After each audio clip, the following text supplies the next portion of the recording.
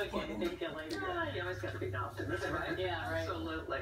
I know when you guys think of boxing, you think about big, muscly, tough guys. Not necessarily young girls like this young lady. This is Jesselyn Silva.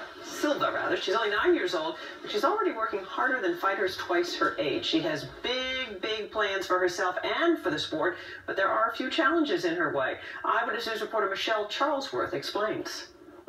Meet 76 pounds of 4th grade. I do not care if this has not really been done before. Jesselyn Silva is 9 years old and has been boxing for 2 years already. I like that, you get to hit people without getting in trouble for it. You have to have a big heart to be a good boxer. If you don't have a heart, you're not going to be that good. This is Jesselyn's trophy and her belt. And this is her boxing coach, Don Somerville, who's about 6'5".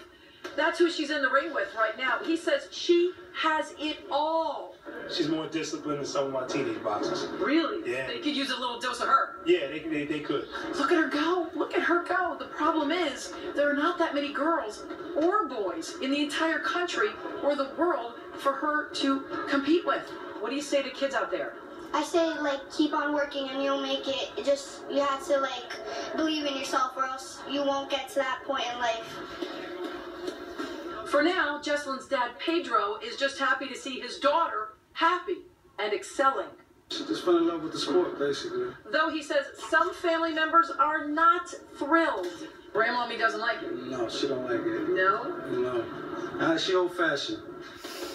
Meantime, discipline and excellence have contagious rewards. So far I've got A's in my tests, A+, yeah. So I've been doing really good in school.